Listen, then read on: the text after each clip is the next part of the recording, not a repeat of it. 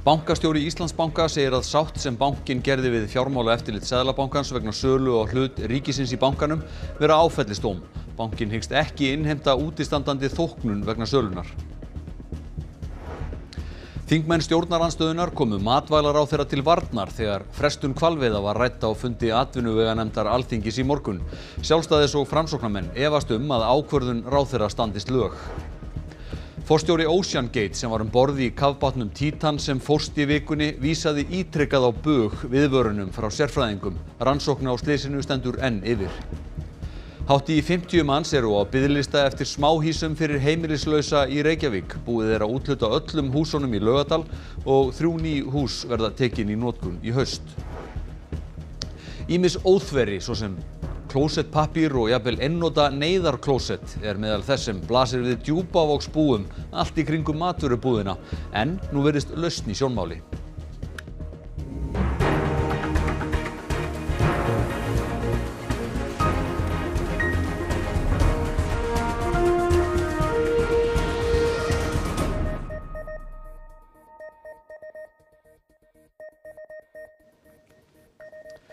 Gott kvöld. Bankastjóri Íslandsbanka segir að ýmislegt hefði mátt fara betur við sölu á hlut ríkisins í Íslandsbanka. Bankinn hefur fallist á að greiða tæplega 1200 milljóna króna sekt og ljúka málinu með sátt. Bankastjóri segir þetta vera áfellisdóm og bankinn hyggist ekki innheimta útistandandi þóknun vegna sölunnar. Rúmlega 15 hlutur var seldur í Íslandsbanka í fyrra. Íslandsbanki sá helming sölunnar. Forstjóri Bankasýslunnar sagði að þetta hefði verið eitt farsælasta hlutafjárútboð Íslandssögunnar. Eitthvað virðist þó hafa farið úrskeiðis. Athugasemdir snúa meðal annars að því að lögum og reglum var ekki fylgt. Einnig að hljóðritunum símtala, upplýsingagjöf, flokkun fjárfesta, ráðstöfunum gegn hagsmunaárekstrum og að viðskiptum starfsmanna. Bankastjóri segir að unnið hafi verið eftir nýrri aðferðafræði og að hluta til nýrri löggjöf. En auðvitað á maður ekkert að nota það sem afsökun. Það hefði hátt að vanda betur til þessa verkefnis og við sjáum það núna. Birna segir að þessi niðurstaða sé vonbrigði. Hvað varðar þetta verkefni, þá það áfellisdómur varðandi þetta verkefni. Finnur Árnason, stjórnarformaður Íslandsbanka, sagði í skriflegu svari til fréttastofu í dag að bankastjóri nyti fulls trausts stjórnar. Birna segir að hún hafi ekki íhugað afsögn. Ég að fullum þunga að innleiða þessar breytingar sem að gerðar eru kröfur og ætla að halda því verkefni áfram. Hluti af þóknun til Íslandsbanka vegna hlutafjárútboðsins í fyrra hefur verið greiddur. Bankinn gerir ekki kröfu frekari greiðslu. Fjármálaeftirlitið ætlar ekki að tjá sig efni sáttarinnar fyrr en búið að undirrita hana. Í framhaldi af því verður hún birt. Þegar spurt var hvort önnur fjármálafyrirtæki væru einnig til skoðunar vegna sama máls, svaraði fjármálaeftirlitið því þannig til að það hafi haft til athugunar tiltekna þætti í sölu ríkisins á eignarhlut í Íslandsbanka. Sú athugun standi enn. Þingmaður Framsóknarflokksins segir Íslandsbanka viðurkenna lögbrot með samningi sáttagreiðslu. Þingmaður Pírata segir nýjustu vendingar undirstrika þörf á sérstakri rannsóknarnefnd. Já, málið auðvitað slær mig illa. Það grafalvarlegt. Við erum að sjá hæstu sekt í fjármálasögu landsins. Bankinn, Íslandsbanki, hér að mínu mati og með þær fréttir sem við höfum séð að viðurkenna lögbrot.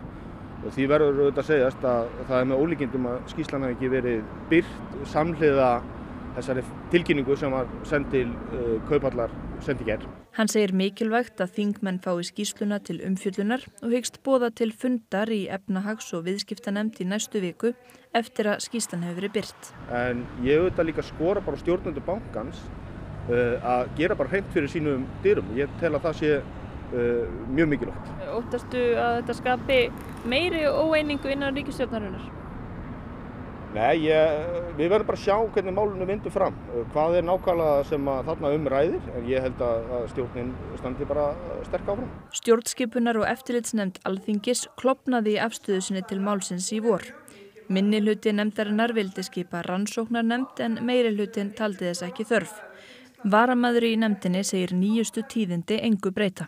Og í rauninni hefur hver niðurstaða á fætur annarri í rauninni bara varpað enn skýrara ljós á það þarf að, svo ég noti orðalag stjórnar þingmanna sjálfra, velta við hverjum steini sem hefur ekki verið gert. Rannsóknarnefnd í rauninni eini aðilinn sem hefði allar þær heimildir og þau tæki sem þarf til þess að komast til botns í því hvað var rangt gert í þessari sölu. Það eru auðvitað allar viðvörunarbjöllur hringjandi og þetta bara ein í viðbót.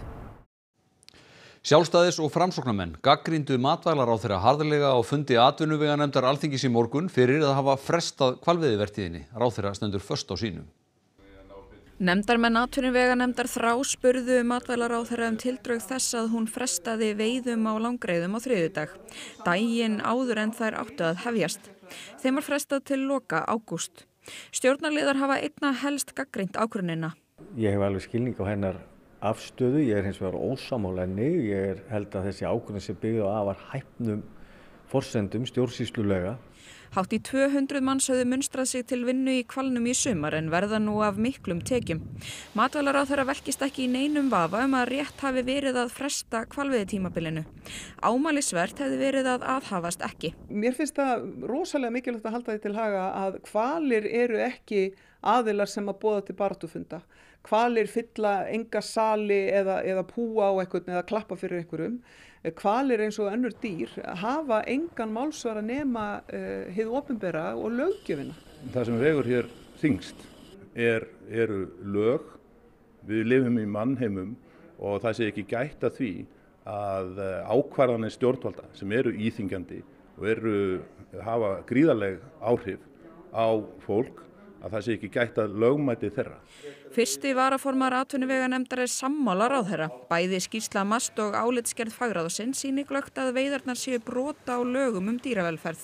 Eftirlit MAST sýnir það að það ítrekað. Þetta er ekki bara eitthvað eitt skipti eða tvö, heldur það bara stór hluti hvalana sem uppfyllir ekki, sem drápsaðferðirnar uppfylla ekki lögin. Og þá hlýtur ráðherra að grípa inn í. Nú það í höndum leyfishafa, Hvals HF, að leita leiða til að stunda veiðarnar þannig að farið sé að lögum dýravelferð. Hann hefur þó ekki enn brugðist við. Ekki mér vitanlega, hann fékk náttúrulega bréf strax og þetta lá fyrir og ég vænti þess að fá viðbrögð frá honum. Þetta er í formlegu ferli. Það verði þá að koma í ljós hvort hægt verði að hefja vertíðina fyrr, takist að finna viðunandi veiðiaðferðir fyrir lok ágúst. Tölvupóstsamskipti sem breska ríkisútvarpið fékk aðgang að sýna að forstjóri OceanGate vísaði ítrekað á bug viðvörunum sérfræðinga sem höfðu áhyggjur af öryggi kafbátsins Titan. Í gær varð ljóst að kafbáturinn fórst og allir borð létust. Eftir 4 sólarhringa leit fannst loks brak úr Titan 500 metra frá flaki Titanic í gær. Á fréttamannafundi bandarísku landhelgisgæslunnar var staðfest að allir 5 sem voru borð eru látnir. The debris is consistent with the catastrophic loss of the pressure chamber. The only saving grace about that is that it would have been immediate, literally in milliseconds, and the men would have had no idea what was happening. Það engin svartur kassi eins og í flugvélum svo ekki mögulegt að rekja síðustu ferðir Titan. Rannsókn á slysinu fer meðal annars þannig fram að leitað verður að öllu braki sem hægt farið með það upp á yfirborðið og leitað að brestum til þess að reyna að finna út hvað nákvæmlega olli því að Titan féll saman.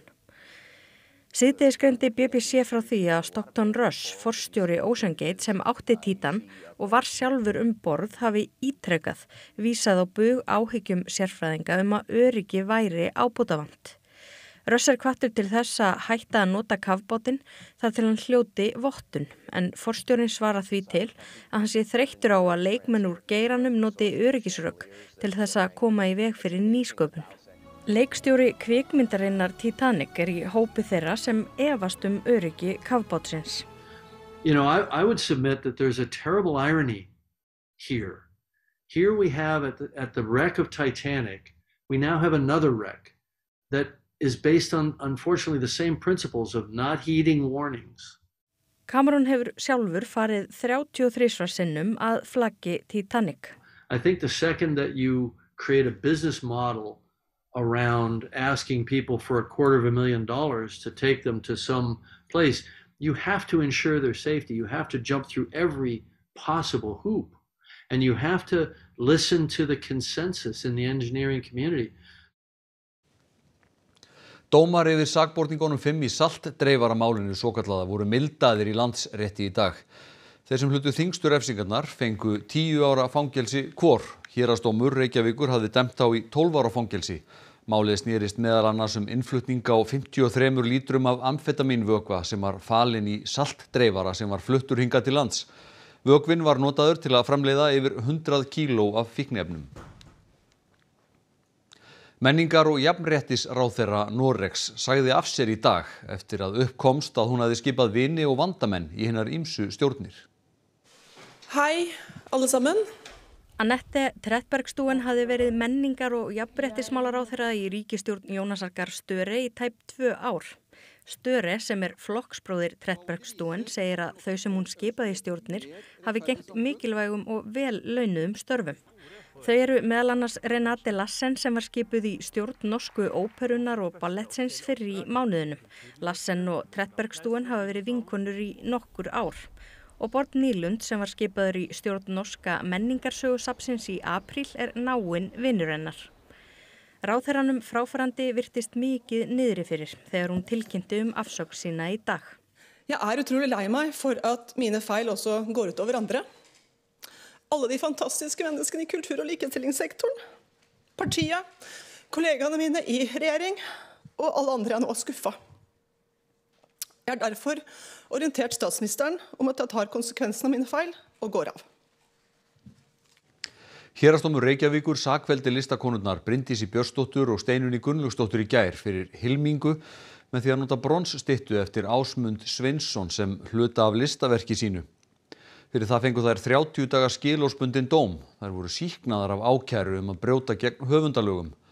Styttan af Guðríði Þorbjarnadóttur og syni hennar og nefnist fyrsta hvíta móðirin í Ameríku. Styttan var fjarlægð af stalli sínum á Laugabrekku á Snæfellsnesi en ekkert hefur komið fram hver gerði það eða hvernig verkið komst í hendur listakvennana.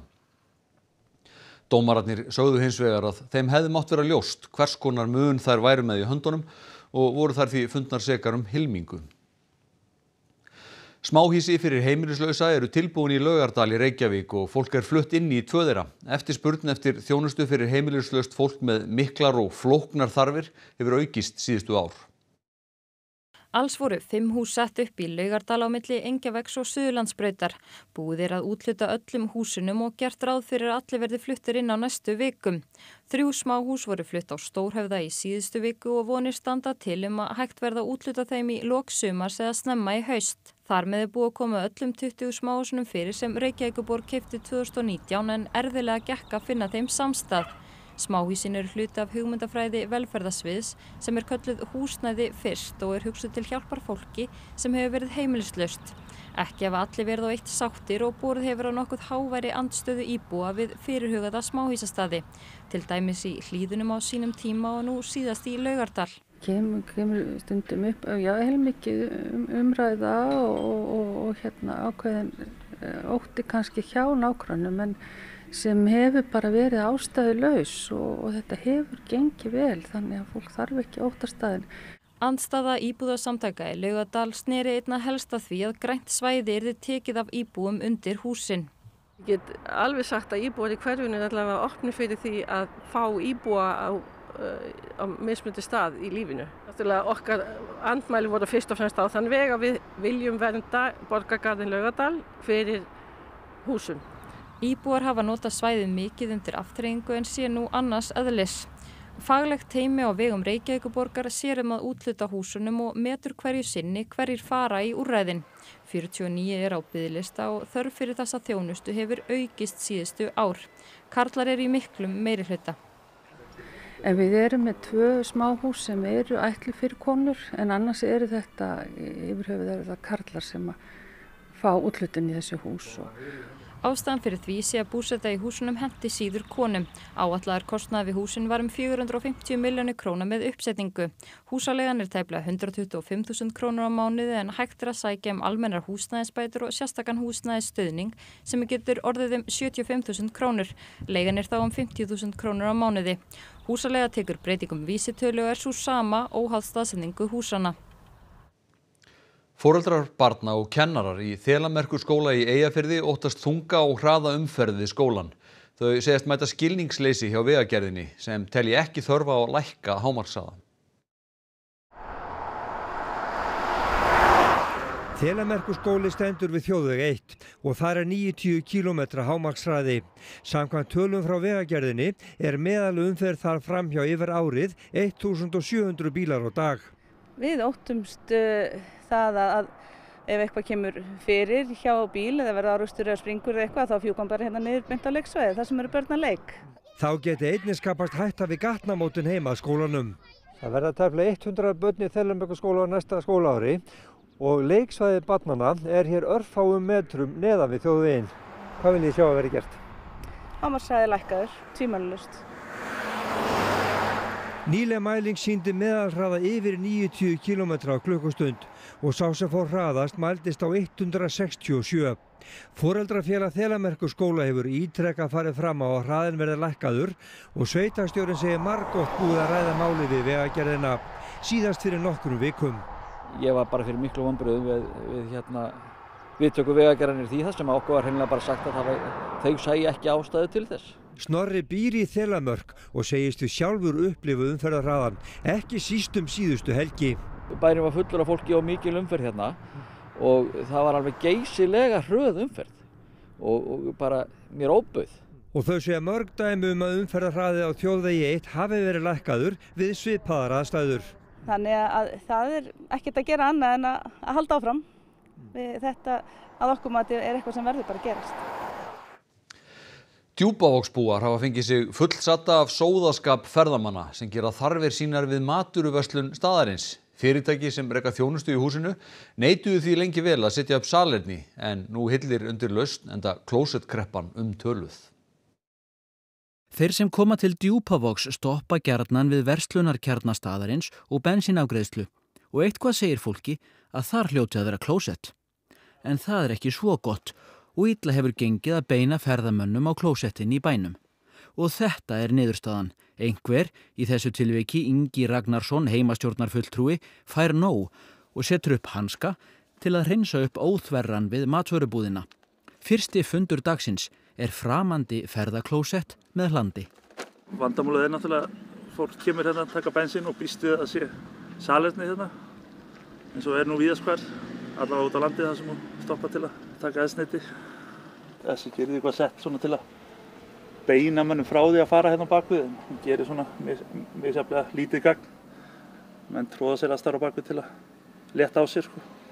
Því sérstaklega hún setur bara strax á kvöldin. Fyrir íbúina þetta náttúrulega bara sóðaskapur. Þegar þú ert að fara hérna í klettana með börnin og annað, þá er leiðilegt að lenda og stíga hún í mannaskít til dæmis. Eftir ítrekkaðar bókanir heimastjórnar og viðræður við fyrirtækin í húsinu leit út fyrir að ekkert myndi skána.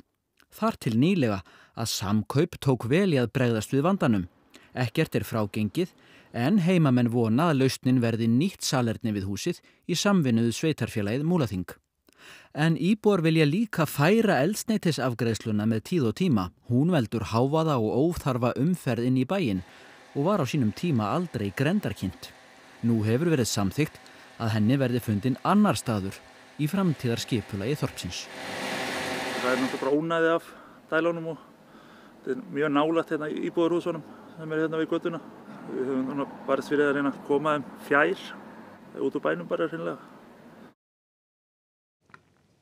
Og þá að allt öðrum. Stærsta sleðahundamót sem haldið hefur verið hér á landi hefst í Hörgársveit í kvöld. Ólöf Rún Erlendsdóttir, fréttamaður, við ráslínuna í Hálsaskógi. Ólöf, hvernig hljóðið í keppendum?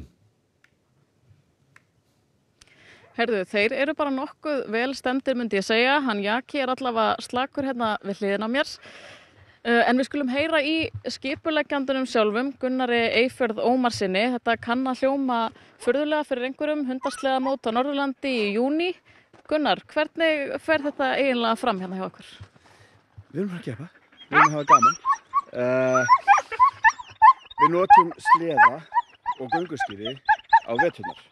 Og það er það sem fólk sér kannski fyrir sér þegar það tala sleðahunda. En við erum með keppnisgreinar á sumrin, við notum belti og tegjutaum, 100 að draga og 1000 að hlaupa. Eða við höfum hjól, þetta tegjutaumur, hundur að draga hjólið manneskja á því og hlaupahjól er þá þriðja típan sem við notum. Síðan erum við bara að mixa vegalengdum, mismunandi keppnisgreinum, höfum verið að gera þetta, á þessum þremur, frá 2 og upp í 15 kílómetra hér á landi.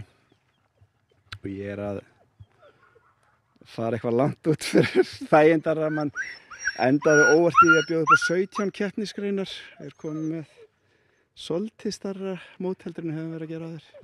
Einmitt. Snúum okkur hérna að keppendunum sjálfum. Þeir eru búin að vera að hita sig upp hérna. Er einhver sem að fólk ætti að fylgjast með, einhver sérstaklega sigurstranglegur hérna á svæðinu? Sko, bræðurnir hérna í endunum, Jökull og Jaki, hafa unnið þó nokkuð oft, eitthvað. Stormur er hraðasti hundurinn minn. Já. Og hann ætlar eflaust að hlaupa fyrir mömmu sína. Hann er mömmustrákur. Einmitt. Herðu, við ætlum að fara að leyfa keppendunum að koma sér fyrir á ráslínunni. Segjum þessu lokið héðan úr hundafjörinu í Hörgárdal. Já, takk fyrir það. Það verður spennandi að sjá hvort það verður Stormur, Jökull eða Jaki sem að vinnur. En í Kastljósi kvöldsins verður fjallað notkun sólarvarna á Íslandi. Elsti smiður landsins er heimsóttur í vinnuna. Hann er 95 ára og hvergin er hættur. Svo verður hlaupasumarið skoðað en utanvega hlaup verða sífellt vinsælli. Lítum þá næst til veðurs. Suðaustan og austanátt 5 til 13 metrar á sekundu og súld eða rigning með köflum en heldur hægari vindur norðanlands og bjart með köflum. Hiti 10 til 22 stig hlýjast landið norðanvert. Kristín Hermannsdóttir, veðurfræðingur, fer nánar yfir horfurnar á loknum íþróttum sem Kristjana Arnarsdóttir sér í kvöld. Keppni á heimsleikum fatlaðra í Berlín stendur nú sem hæst. Það er óhætt að segja að kraftlyftingamaðurinn Sigurjón Ægir Ólafsson hafi átt hug og hjörtu áhorfenda í dag. Karlalandslið Íslands í handbolta, skipa leikmönnum 21 árs og yngri, tryggði sér í dag sigur í sínum riðli á heimsmeistaramótinu í Aþenu. Og líktektur kylfingur er í toppbaráttunni á öðru risamóti ársins í golfi kvenna. Rennum þá yfir helstu atriði frétta. Bankastjóri Íslandsbanka segir að sátt sem bankinn gerði við fjármálaeftirlit Seðlabankans vegna sölu á hlut ríkisins í bankanum vera áfellisdóm. Bankinn hyggst ekki innheimta útistandandi þóknun vegna sölunnar. Þingmenn stjórnarandstöðunnar komu matvælaráðherra til varnar þegar frestun hvalveiða var rædd á fundi atvinnuveganefndar Alþingis í morgun. Sjálfstæðis- og Framsóknarmenn efast ákvörðun ráðherra að hún standist lög. Forstjóri Ocean Gate sem var borð í kafbátnum Títan sem fórst í vikunni vísaði ítrekað á bug viðvörunum frá sérfræðingum. Rannsókn á slysinu stendur enn yfir. Hátt í 50 manns eru á biðlista eftir smáhýsum fyrir heimilislausa í Reykjavík. Búið er að úthluta öllum húsunum í Laugardal og 3 ný hús verða tekin í notkun í haust. Næstu fréttir verða sagðar í útvarpinu klukkan 10 í kvöld og vefurinn rúv.is er uppfærður allan sólarhringinn. Við minnum líka á RÚV appið en þessum fréttatíma er lokið. Njótið helgarinnar, verið sæl.